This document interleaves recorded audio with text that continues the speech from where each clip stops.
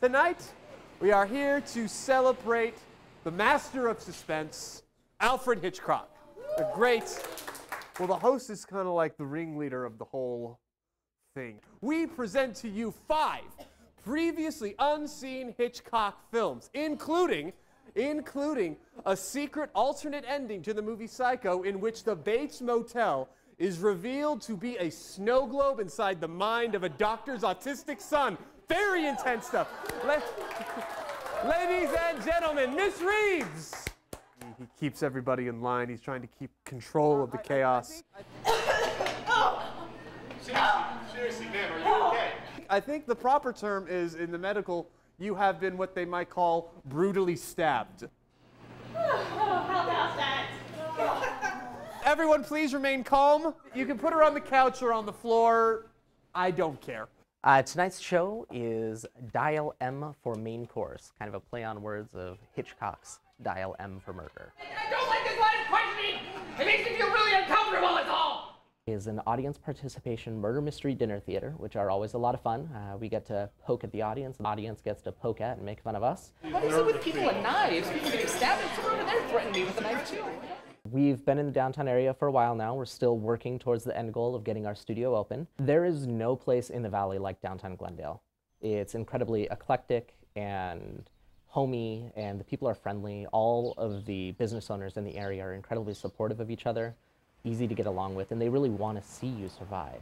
Now, aside from that, making it a great business environment, it has a beautiful environment that hosts multiple festivals and events and different things throughout the season that bring a lot of people into this area. As you can see behind us, things are kind of all over the place because we are under construction. We have broken ground, so we are making headway.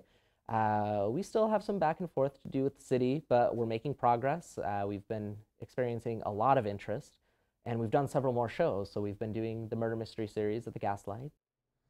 Could you explain to us who you are, why you're here, and why you look so much like Miss Reeves, a film enthusiast and executor of the Hitchcock estate, and whom you share the same name with and look just like, and are standing in a spot where she died 10 minutes ago? And does any of this sound suspicious to you? This show has a really playful cast and a really playful script, kind of focusing around the idea of the Hitchcock estate and finding never-before-seen Hitchcock films that were never released.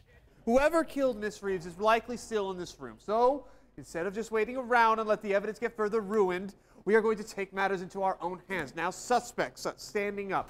I want you to go from table to table, talk to the people, get their stories, look for holes in them. I play 2 different characters. The first one is Miss Reeves, and then the second one is Marion Reeves. Are they twins? We don't know yet. Sisters, perhaps. How would I have forced strychnine into her system? I don't know, maybe injection? Injection? It's very interactive theater. So you're not just sitting out in the audience and watching the actors and actresses perform. You're actually participating in the theater production, which is really, really a fun way of getting involved with theater. You don't need to request your lawyer because I'm not a cop. I'm just an MC for what is turning less and less into a film viewing. You're also turning out to be less and less of an MC. Okay, eyes on you too. I mean, haven't you ever seen a raven swooping to steal fast food at a McDonald's drive-thru? Okay. My character, to sum it up, is just plain crazy. I've done it. I've been here the whole time. Really? You've been here the whole time? Before anyone else came into the room and sat down and ordered drinks? You came here for Miss Reeves. That is none of your business, why? One of the things that we've been most pleasantly surprised by is how supportive the downtown Glendale community itself is. We've been met with nothing but anticipation and enthusiasm from all of the small business owners, and really just lots of offers to help and help promote. Everyone allows us to help spread the word about our shows. More eyes on you than anyone else. Oh no! Whoa! What are you doing? I have a theory and it makes no sense.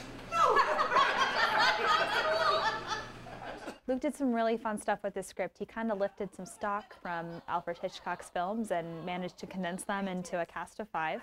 So I kind of represent just all of the craziness that can be found. In the near future, we're going to begin offering classes and workshops We would love for anyone and everyone who would like to learn about theater, learn about acting or directing or writing to come down and get involved. We are always looking for more support, either through donations or investment. Again, opening a business is challenging, and while we are making progress, we still have a long way to go. We're always looking for new ventures, new opportunities to perform, and more opportunities to build the community around downtown Glendale. Stop by once we get our doors open and say hi. We'd love to get to know you. We'd love for you to get to know a little about us. To learn more about Brelby, visit www.brelby.com or fan us on Facebook. Come out to come and see our dinner theaters, and like I said, you have a blast. Who puts Altoids in a bottle and labels it horse tranquilizer? Someone who really doesn't want to share. Or someone I played the host. He's the guy that did it. So it doesn't matter about spoilers because the show's already over.